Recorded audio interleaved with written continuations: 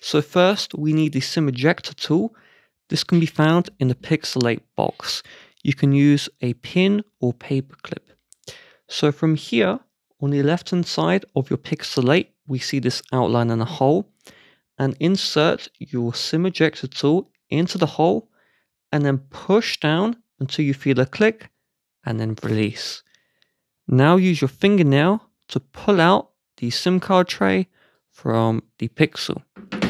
I would recommend you do this over a table because you just want to tap the table to get the SIM card out like that.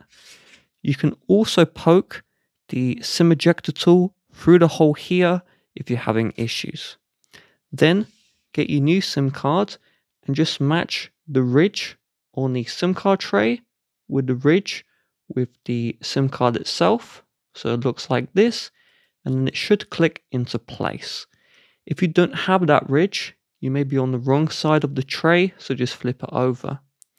Then we're going to match the hole in the phone with the hole in the tray and just push that SIM card back in place and rub it with your finger to close it.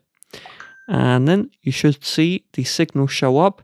It won't show up if the phone is locked. And real quick, if we open settings and we go to our Wi-Fi and internet settings, you will see here SIMs.